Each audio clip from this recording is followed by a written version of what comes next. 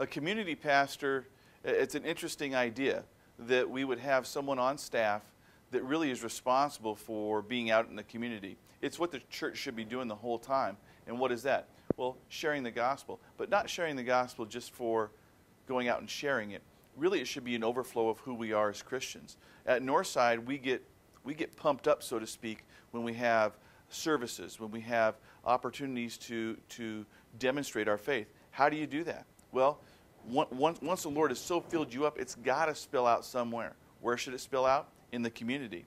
So as a community pastor, in part what I'm trying to do is I'm trying to allow us to be built up so much in the Lord through training to go out to share the gospel. Well, where do you share it? Well, Hunters Point's a great example of that.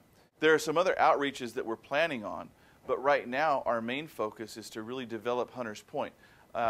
In fact, one of the apartment complexes just down the road from Hunters Point has contacted us because they've heard of who we are, and they want to get in on the whole idea of us trying to train those young people to read.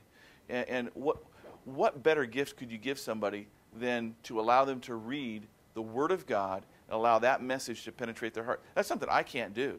But you know what? God can, and we can be his hands and his feet for allowing those young people, or even the older ones, to read, and to read more efficiently so they would understand who God is. Isn't that what we're here for? Is to be a church and a community to establish who Jesus Christ really is.